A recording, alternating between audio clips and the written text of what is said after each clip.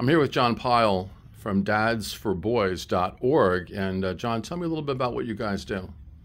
Well, for 34 years, we have been working on a program developing mentors to match up with fatherless boys. There's now 180 million fatherless kids in the country, and the men, we provide them our location where they can bring the kid and go fishing. We have pontoon boats and bass boats, and we have pickleball courts and basketball and all the activities. And it's a great place to bring kids. And we work with local organizations like the City of Eustis. These are houses where kids have been sent to because perhaps their parents are in jail or something like that. But we bring groups of them out, have great days. We don't charge, and never have, for the barbecues, the food, the boats, the gas, and all those kind of things.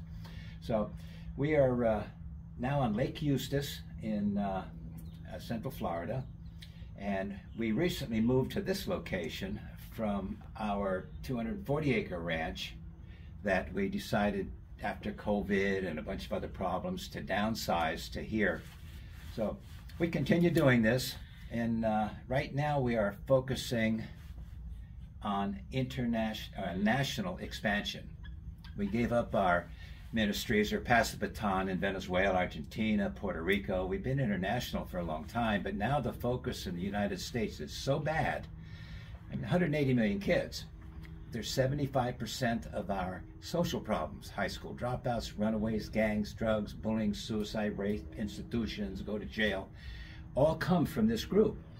And so we work with churches and organizations, and even youth groups is one of our best things. We'll have a church that has maybe 20 kids in their youth group. We'll tell them, come on out, enjoy, have a great day. We'll go boating and fishing and have all this fun. The kids have a great time. But the kids in the youth group have to bring a friend that's not in the youth group, because the pastors are in the trenches. They're doing a great job with the kids. And my wife works with the single mothers. We've been doing this forever. I have to work a majority of the time to continue to be able to fund it. And so that's what we're doing now. We're working on, and we have been funding it through donations of cars, boats, motor homes, airplanes, and things of that nature.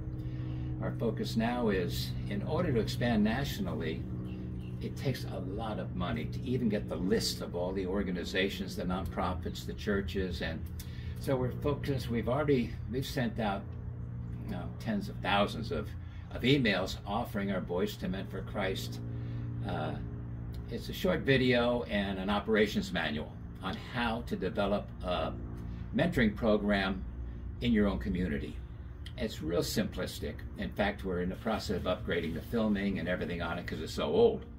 But that's what we've been doing, and it's working fine. It's doing really good now.